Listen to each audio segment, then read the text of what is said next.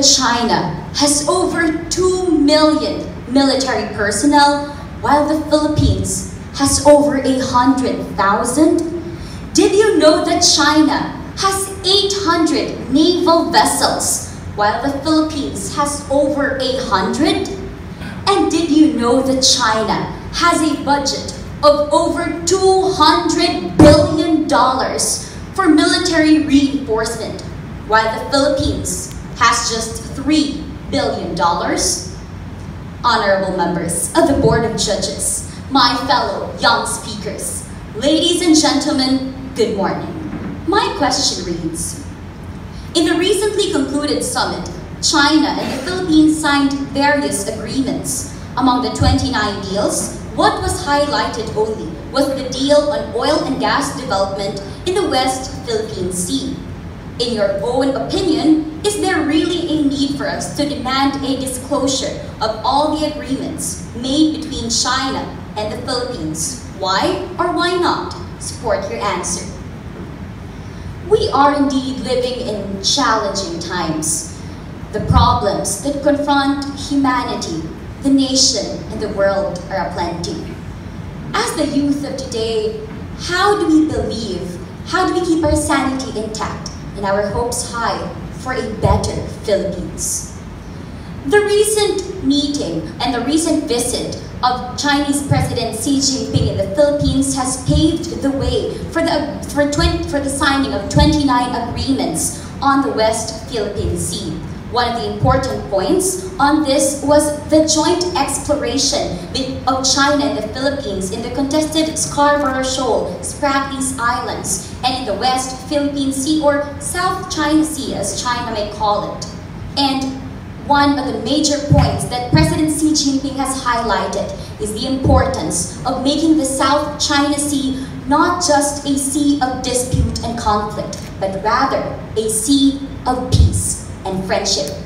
Thus, I believe that what is important at the end of the day is, yes, the government must disclose to the public these 29 agreements, and at the same time, we should protect our own sovereignty and nation from other people.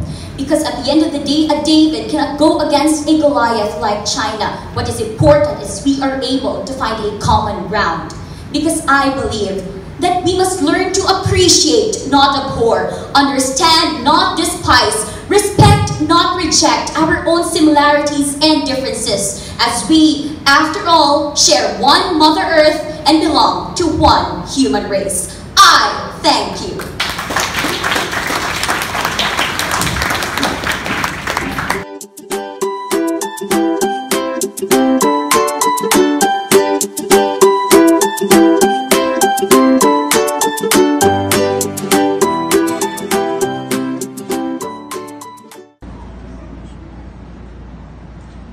Did you know that half of the world's population are composed of the youth?